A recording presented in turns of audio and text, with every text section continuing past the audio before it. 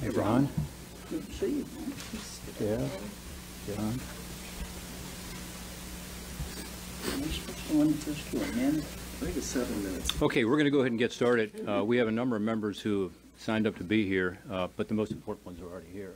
Right?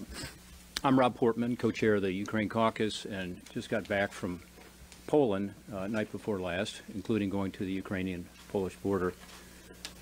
I'm going to speak briefly because we have a lot of members who would like to talk today. I thought that the remarks by President Zelensky were, as usual, powerful and passionate.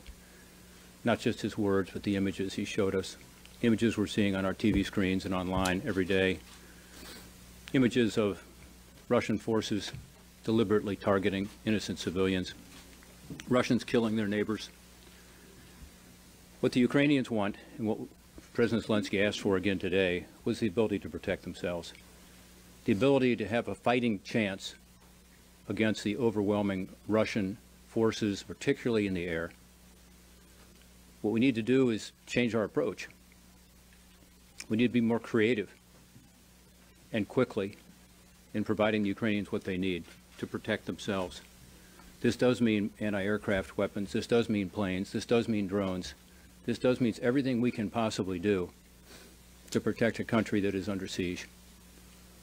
Again, what we're asking for here is simply to give them a chance to protect themselves, to give them a fighting chance. The fight for freedom is being waged right now in Ukraine. In many respects, it's our fight. And that's why we need to be there, standing side by side with Ukrainians for freedom. With that, let me give you the list very quickly here, the order if you're here. Senator Risch, Senator Wicker, Ernst, Sass, Kennedy, Cruz, Young, Cornyn, Marshall, Moran, Fisher, Langford, Hoban, and Sullivan. Folks aren't here, we'll just bring you on. I didn't make that list, but somebody did. So with that, Senator Risch. Well, thank you very much. Like all of you,